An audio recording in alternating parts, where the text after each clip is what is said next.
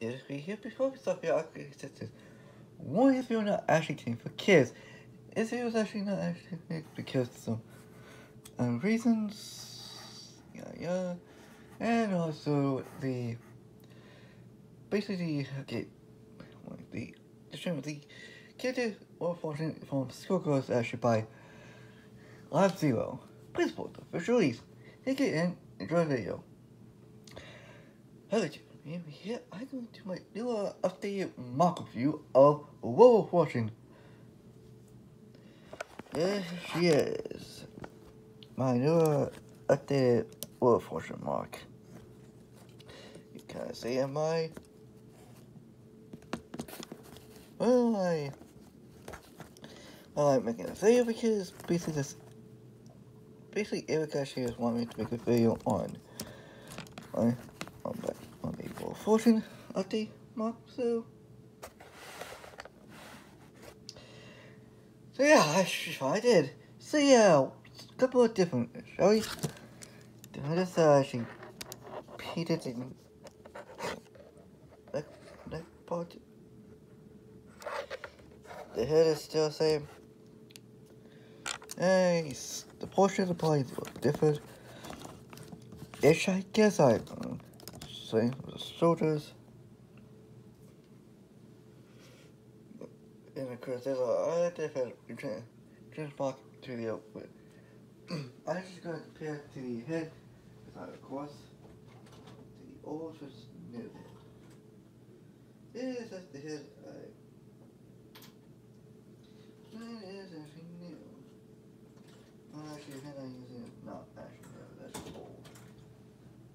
Let's go and get the head also fits. Let's compare to the old versus basically, Scott is a non-sculpted headpiece that kind of fit well, but I gotta stick with that normal-ish head, I guess. Is that itself? I'm not gonna bother with accessories. But with accessories, is the same thing. So, anything I should the same as well. Anyways, so here's my somewhat custom made update mock of Robo Fortune. Updated Robo Fortune mock I made. So, if you like this video, like, comment, I would see. So yeah, I hope you guys should like this video. But I hope you guys should like this video for some reason. And also, I'm gonna show my Robo Fortune figures. Before I go, I really should use this. Yep. Here's my